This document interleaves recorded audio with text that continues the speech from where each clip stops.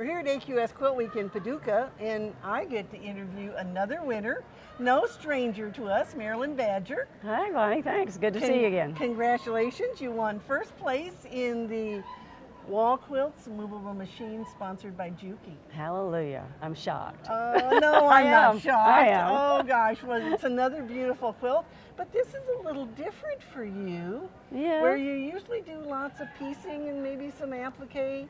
Not so much, because you use this beautiful doily in the center. Right. This is the second one of a series. I'm working on a bunch more. But the doilies are hand-dyed by Wendy Richardson, my friend.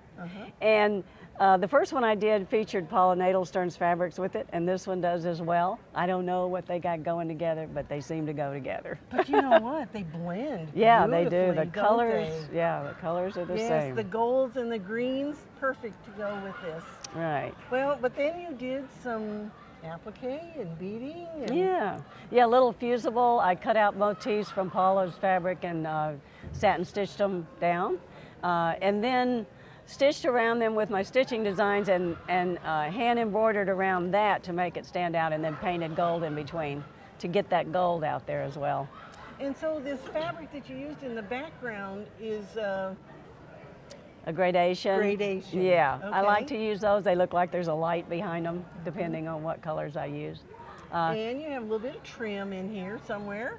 A little bit of hand-dyed edgings on 3 different kinds that just were the right color. They were in my stash. They just worked. Yeah, you're right.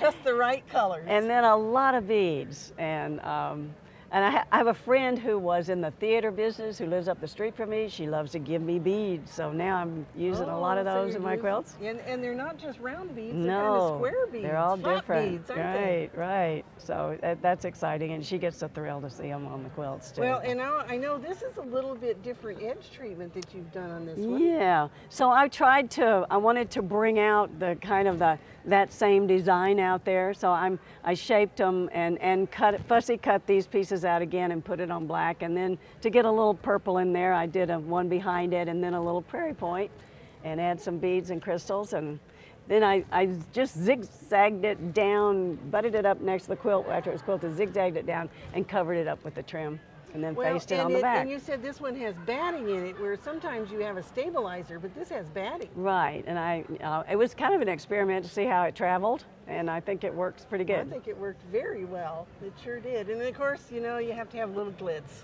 Absolutely, you know, I got to do that. And those are those more modern faceted crystals that aren't quite as sparkly. So I'm using up my stash of those. And they kind of look different colors from different angles. Right. Don't they? Yeah, they're more of a flat look, but still sparkle. Well, it's another beautiful quilt, and congratulations again. Another blue ribbon. Thank you. I love it. And we hope that you'll enter your quilts in AQS. And you can't win a blue ribbon if you don't enter, try. can you? That's right. Nope. And better yet, we hope you'll come see us at an AQS Quilt Week soon.